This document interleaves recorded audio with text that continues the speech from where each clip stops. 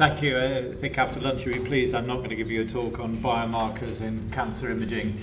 And I can't really develop too much on the talk I gave last year because I think the time slot is about the same. So what I'll try and do is do some of the bits that I think people found interesting about Richard III, and also emphasise forensic imaging as part of the sort of theme of the next hour.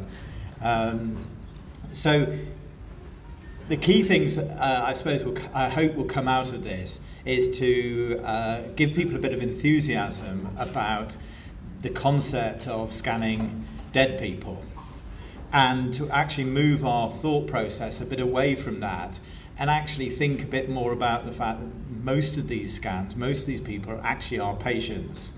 And they're still our patients. We still have a duty of care to them until the body's released back to the family. And so often in a hospital, the moment somebody dies, the medical profession lose interest in them. And I'd like to say that actually from the family's point of view, there is still some work to do. And radiology gives us a way of doing it better. But we'll start with Richard III, which is something we got into, and in fact what I tend to do is focus a bit more on the non-radiology sides of it rather than the scanning, which is somewhat more interesting. So most of us know the story from Shakespeare of this supposedly wicked King of England for a couple of years, beaten by Henry VII at the Battle of Bosworth, and things could have been quite a lot different if it had gone differently. He's known for possibly murdering the children, the twins in the Tower of London, and he was found in a car park in Leicester. And I'd like to say sort of how that happened. And the interesting thing about this is that this was all driven by amateurs. And so although the University of Leicester expert archaeologists, osteoarchaeologists, anthropologists were involved in the investigation, the whole thing was driven by amateurs. And it just goes to show that there are quite a lot of areas where the truth is still out there. There are things to be found simply by looking at the records and deciding, do you know what, I think that's wrong. And it's a bit of a theme in James's talk of things that he didn't like from the literature, things that actually you look back on and accepted truths, if you look carefully, are actually wrong. And the accepted truth of Richard III at the sort of 20 years ago was that his body had been tossed into the river. He died in the Battle of Bosworth. He led a cavalry charge. You probably remember a horse, my kingdom for a horse. And in the Shakespearean sort of play, it's sort of roughly right. He could have easily won that battle. He had 8,000 men compared to 5,000, and actually probably expected to win it, but was betrayed by a group of riders who didn't support him in the event. And if they'd have supported, they'd have gone one way or gone the other way, the battle would have probably gone differently. Interestingly, when you look at the story, it turns out that somebody's wife's brother's uncle, a bit like how these sort of royal things worked back in those days. He was stripped naked, tied on a horse, and ridden back to Leicester. The battle was about 20 miles out of town, and given to the Greyfriars sort of in a religious order, a monastery, and they were going to bury him. And the chances are somebody of that importance, if they did bury him, they'd bury him in the choir of their church. Trouble is about 48 years later, Henry VIII dissolved the monasteries. Did he do it for principles, or did he do it just because he wanted the money? Possibly because he wanted the money. But the tomb would not have survived that. They destroyed all these monasteries, and certainly at that time, that particular monastery was destroyed. And the legend was that at that point, a crowd of people jeeringly picked up the body out of the tomb and dragged him through the city and threw him into the river. But people say, well, why would they do that? 70 years on, we don't tend to hold a grudge that long now. 70 years, somebody who died 70 years ago in a tomb, we're unlikely to pull the body out and do that. And in fact, there's a plaque in Leicester that's been there for quite a long time saying this is where he was tossed into the river, that big plaque. And then there's a small green thing at the side by the Richard III Society saying, I don't think so. And that predates the dig. This is an old map of the site where the Greyfriars would have been. And interestingly, this is after the monastery's gone, but it was called Greyfriars there. And interestingly, there's a house there, the Herrick's house, and the dad of Christopher Wren, the famous architect, actually wrote in his memoirs that he'd wandered around the gardens of that house, and there was a stone placard at the end of the garden saying, "Here lies once King of England, blah, blah, blah." And so there was a suggestion that there was a recognition in this garden that Richard III was buried there, even though the chapel had long since gone. And that's what it looks like now, that map. The Martin's Cathedral is there, and this is the area.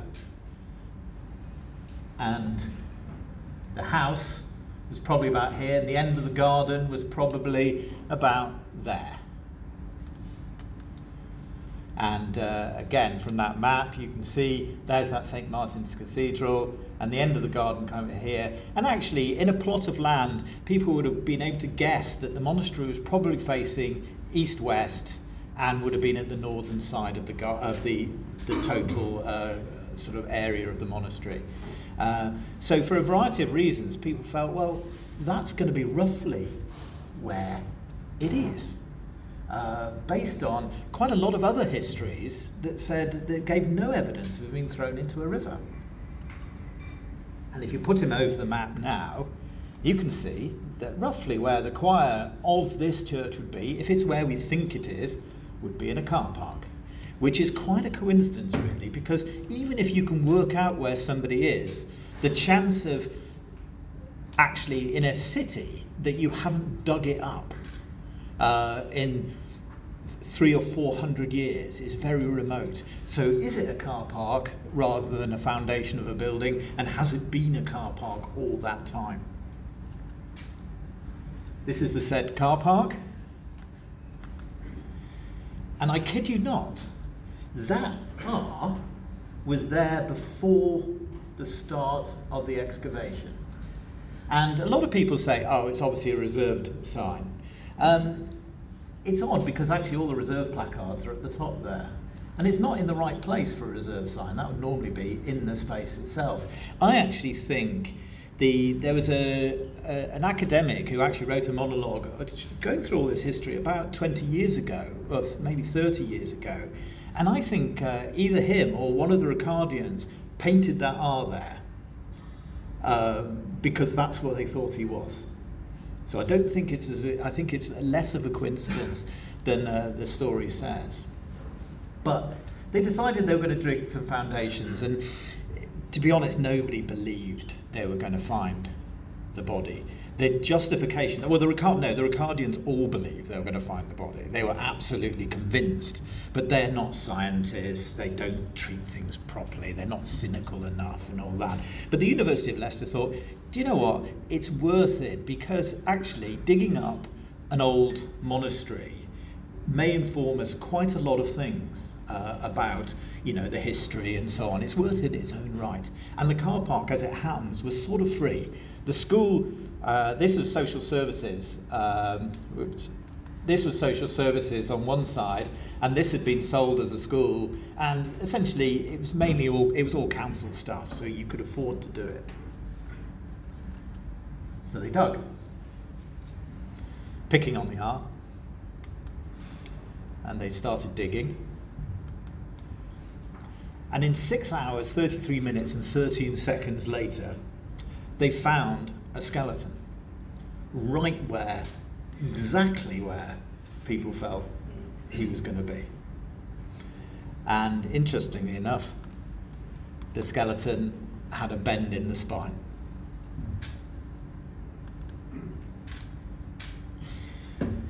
So now we have a death investigation. And I think that's the best way, in a way, the professionals should treat it. And the tenets of that investigation do start with who. And they start with who, where, when, and how.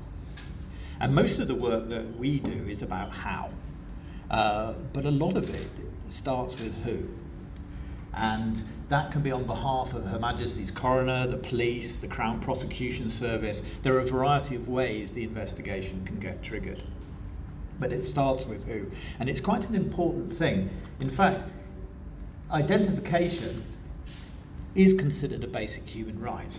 And although the identification, CT may not be an important part of investigation, identification in a lot of issues, one of my colleagues is actually out in a meeting at the moment presenting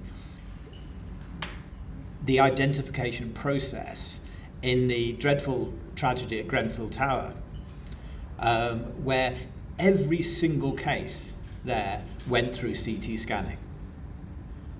And the reason for that is it's not necessarily the most important part of the identification tool. There are a lot of ways you identify people, but it helps the investigation along in terms of speed. And again, it comes down to the fact that although when we worry about these issues and we worry about the living, we worry about death, we often forget that the process of identifying the bodies and returning to the families is one of the most important things we do in that investigation. And it's often not talked about very much. And imaging actually speeds that process up. And as a result, imaging is being used in just about every circumstance recently around the world where imaging is possible for it. And the sort of investigation tools that we can use are listed. We all know about DNA, but a lot of times it comes down to things like dental is very useful, medical implants very useful, and of course if you've got partial remains, a CT scan it's very useful when you've got a bag of remains to say there's dental in here, there's a hip replacement in here, there's things you can identify. And so the people who have the unfortunate job of doing the identification can go straight to where the important information is. If you haven't got identifiers, then it comes down much more to anthropology. So you start having to start really basic. How tall were they? How big were they? Were they male or female? And that's often made on bone records.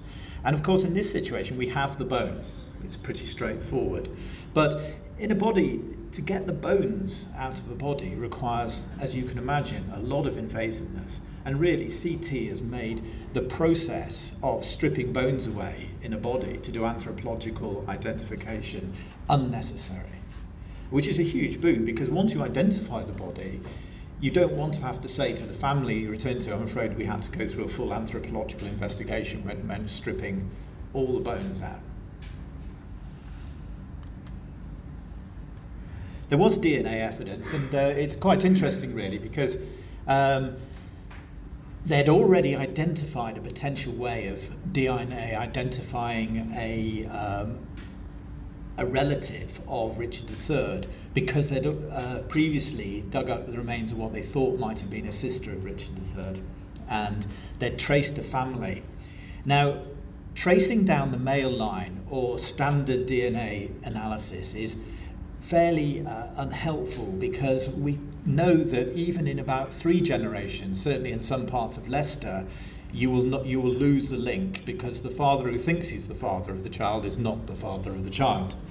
And it's certainly true, there is no match on the Y chromosome line that we can identify Richard III from. But on the female line, its mitochondrial DNA goes exclusively down the female line. And we had a direct female line to not Richard III, but to Richard III's mum, and which was helpful for his sister's point of view. And interestingly, that probably would be gone in about 40 years, because there's no female, there will be no female descendant down that line anymore that we can identify. It's all male then after that. And that's where the DNA link came in. In fact, from a chap called Michael Ibsen. Interestingly enough, it turned out that the DNA match through the maternal line was also a cabinet maker, so he was given the honour of making the coffin as well. So we found the bones, we scanned it. I can't take a huge amount of credit for the, I didn't invent the CT scanner and I didn't even press the button to do the scan. I was there. We put the bones on there, and one thing we noticed is that the bones are pretty low density, so when we put them all on the table it was difficult to do 3D reconstructions because the bones weren't much denser than the table itself, which is not a problem we have in normal clinical scanning. So we raised them all off on a bit of polystyrene the second time we did the spine. And one thing we've started doing is this CT identification, and in fact on a CT scan we can pull out on one single CT scan just about everything that's required for an ID. And so we used a sort of anthropological ID process that we developed for CT scans, or one of our anthropology PhDs developed it, and in fact that would be our CT anthropological guess as to what these bones were, which is about right. He was 32, and he probably would have stood about 5'8" if he hadn't been bent. Now the usefulness of CT is obviously not particularly helpful when you've actually got the bones, but the beauty of CT is that we now still have the bones, because the bones have been buried in the cathedral, but we've scanned him and we've printed it. And 3D printing is very useful, and most of us have come across it now for maxillofacial reconstructive surgery and so on, where we send our CT scans off, they get printed, and the surgeon can have a look and decide what they're going to do. And we can even start printing prostheses and things like that now. So we've still got the bones to have a look at. And that's what they use to make the models of his face. I'm not sure I believe it, but there it is. And we actually reconstructed his spine. I was quite interested in his spine because I was wondering how it would all fit together. He almost certainly has an idiopathic scoliosis. And if you had somebody with idiopathic scoliosis who was 16 or 17, they would have a normal spine. But by the time he's got to 32, he's got all his facet joint disease and degenerative remodeling and so on. So when you start plugging the bits of spine together, this one I did with in my shed with a drill, some wire and blue tack for the discs, and some sort of felt disc spacers and so on. But it actually, you couldn't build his spine any different shape than that, which would make a sort of mid-thoracic sort of twist and a rotation, as would be classical for an idiopathic 70-degree scoliosis, which was kind of what we guessed just looking at him in the grave. That's a sort of 3D sort of photograph of our model of his spine. We're doing a better version of it now with proper discs and not blue tack. And one question we were asked at the time is, could he fight with this scoliosis? Because some of the rumours was that he was actually fighting a battle here. And the answer is yes. I was quite interested to see that Usain Bolt has about a 20 or 30 degree scoliosis, and he's the fastest, well, he was the fastest man on the world. So mild scoliosis is very common, and some people don't even know they've got it until they go for a golf lesson or try dancing or something like that. So he almost certainly could fight, and in fact probably could hide it. In fact, this is a body double. If you watch the the second Channel 4 documentary, you'll come across Daniel Smee, who's name escapes me, who's a virtually perfect body double for Richard III. Same height, same sort of build, slightly thin, which a lot of these people are, and same degree of scoliosis. And they trained the poor lad to become a soldier. He put on about 1.5 stone in weight in the 4 or 5 months they filmed the documentary in muscle, because they made a suit of armour for him, and when he walked in the room with a suit of armour on, I can tell you, you didn't think he's got a scoliosis. You thought, that looks like a pretty mean dude. And they taught him to ride a horse. So we can sort of learn some information about people, and it makes us think sort of what else we've got to do. We've identified him, DNA, bones, the right place, the right time, all those things are all lining up, and so we can be fairly confident it's him. Then we say how he died. Well, to be honest, again, we're not going to say on CT how somebody dies, and in real life we don't do that. As a radiologist, I do not speculate on forensic CTs. I stick to the facts. It's like the talk we had about prediction. As soon as you start predicting things, you get yourself wrong and in trouble a lot of the times, and people love correcting you and picking you up. But when we stick to the facts, we're generally right. So we generally stick to the facts and leave other people to predict. But the easy way of saying this is that we have a strong history of what happened to him, and the bones we have support that. With the halberd to the back of the head. We also found some injuries in the pelvis, which suggests that while he was lying over the horse, somebody probably shoved the spear up his backside, which obviously he wouldn't have noticed at the time. Do we need the 3D printing? Well, actually, 3D assessment of bones is quite useful in the forensic world. And when I started doing this about 15 years ago, we couldn't find none of our medical software was very good for this, because it's all based around living people, and putting things back together is quite tricky. And one thing that our team have started using is a program which is free called Blender. And if any of you do amateur movies or things like that, it's incredibly a powerful program that you can just get free off the net to do very complex 3D manipulations of data. But it works also perfectly off a DICOM set.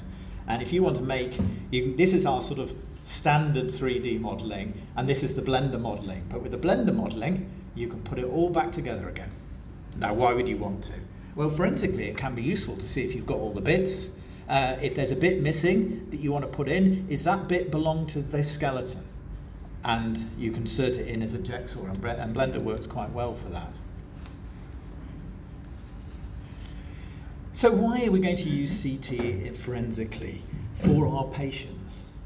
So patients who die without either of suspicious circumstances, of traumatic circumstances, sometimes post-operatively, or without a medical cause of death, need to have a medical cause of death in an explanation. So even a natural death, unsuspicious natural death, if there is no doctor to give a medical cause of death, they will generally need an investigation, and that will generally be done by autopsy.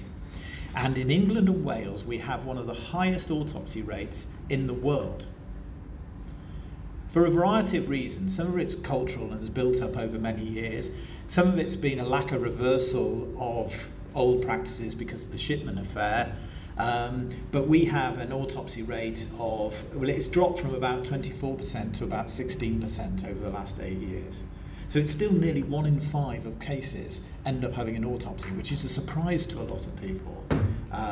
These are just people who often drop dead at 70, 80, 90 years old, end up having an autopsy to get a medical cause of death. And often it's to diagnose a natural disease process that killed them. Well, CT scanning is what we use every day to diagnose natural disease processes. So it seems a logical thing to do, to either use CT instead of autopsy if you can, and if you can't, if you're going to do what is effectively major surgery on a body to try and find out what happened to it, doing a CT scan first seems quite reasonable. I'm not going to touch too much on trauma because I think there's a better talk on trauma coming up after me.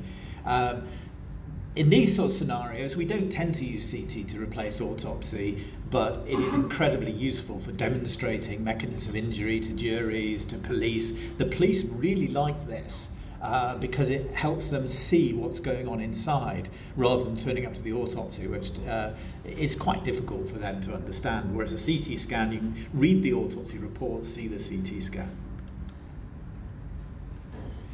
And we then can often look into scenarios, and particularly with traumatic or even homicides. Does the damage fit the story? And if it fits, that's fine, or does it not?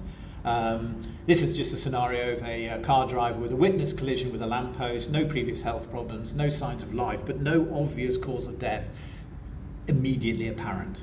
And sometimes in car accidents, as you may see on particularly gruesome things, but ambulance people will tell you, fire people will tell you, the cause of death is often immediately apparent when you arrive at a car accident.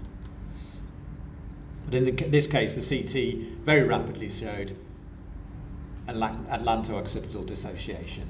Cause of death immediately seen, so therefore you have a traumatic cause of death. She obviously could have died before the car accident, but the chances are she died of the car accident. Sometimes you might see a body in a car and there is no cause of death. The trauma's not bad enough to cause death, and then you might say, did they have a heart attack? And often in those situations it's obvious because the car has gone slowly into the wall. In one case in Leicester, it was because the husband had killed their partner, put them in the car, drove into a tree with his safety belt and airbag operational, no safety belt or airbag on the other side. He didn't get away with it, it was the pesky kids. The children said she never doesn't wear a seatbelt, and they smelt a rat, and they put in a complaint to the police immediately, and then there was a full investigation. And again, the trauma didn't fit, there wasn't enough bleeding in the sites of trauma. A full autopsy discovered the truth. One reason why I would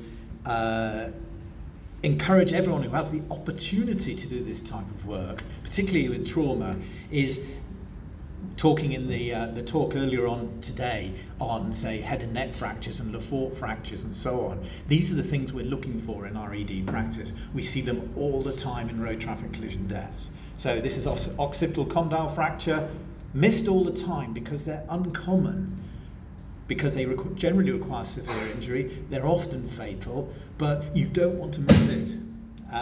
And it's nice to be able to see a lot of scans with the fractures that you don't normally see. The pterygoid plate fractures, very common in road traffic collision injuries, less common now with airbags and seatbelts in ED. And some of this work is just what we do always. This is a case where we didn't require autopsy, but it would have gone for investigation. Drop dead, 82-year-old female, acute severe headache.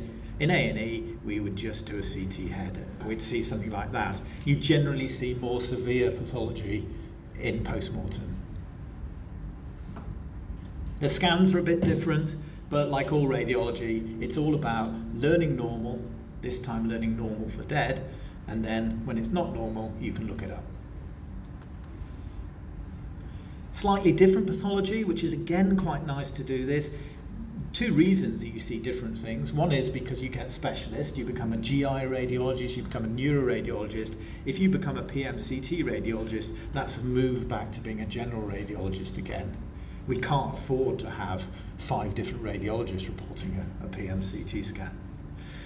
So you'll see things that you don't normally see because of that, but you'll also see things that we don't see because we don't image. Well, we image heads all the time with Alzheimer's and so on, but we don't image choking.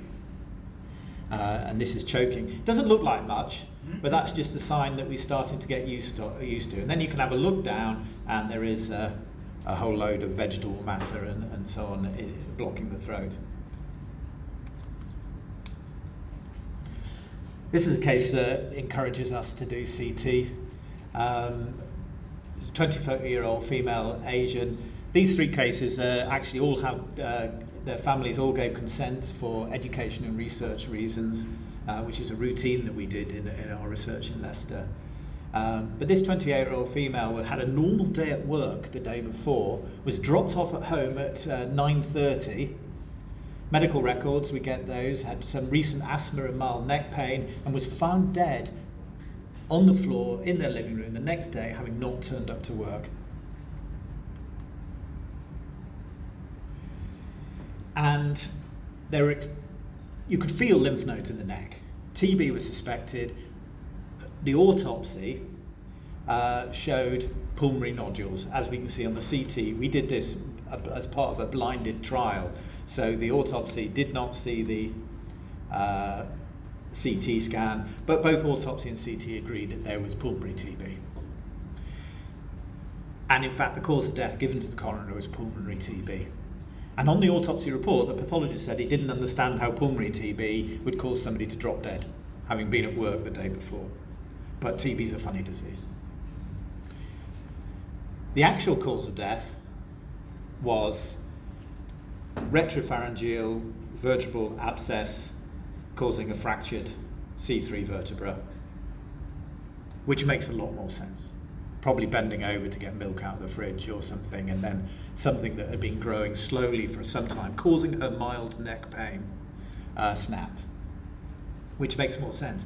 Now, why didn't the autopsy detect that? Because nobody wants to do an autopsy in somebody with active TB, particularly cutting all the way down into their neck.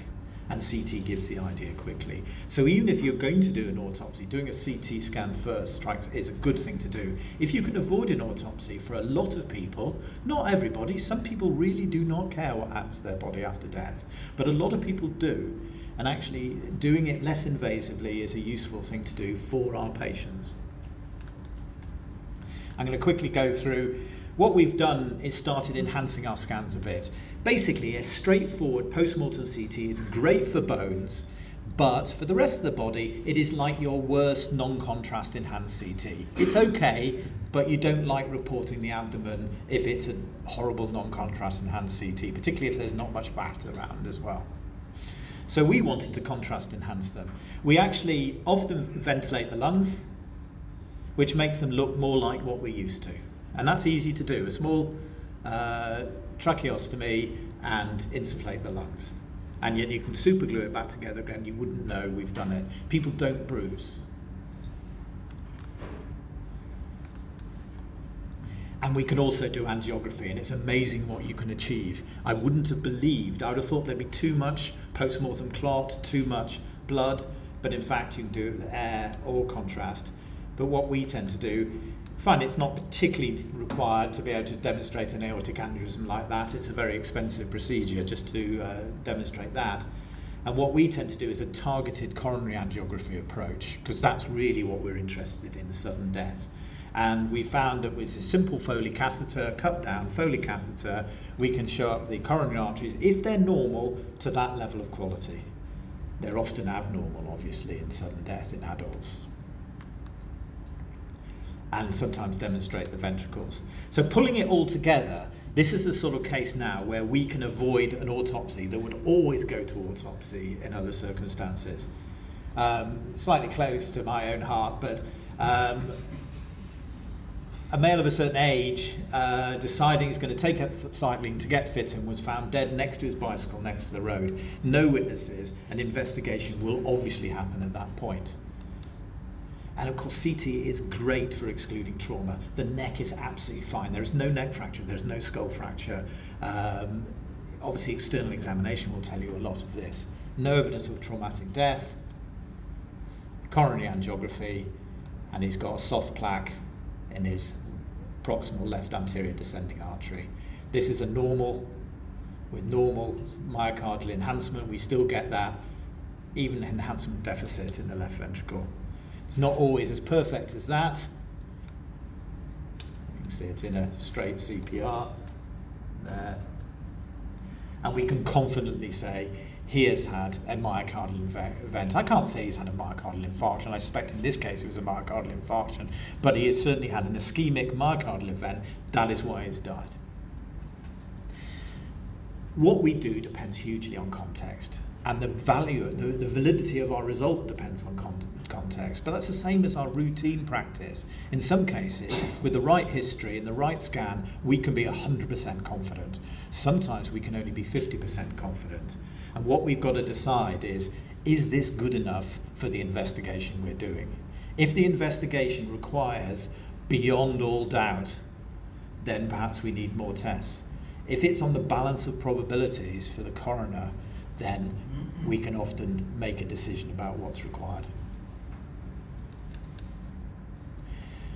So I encourage you, where you can, in what hospitals you are, try and get involved with what's going on. We do training in Leicester. We have an MSc, PG Cert, PG Dip, MSc course, distance learning, which if you just search Leicester PMCT, MSc or something like that, you'll find it quick enough.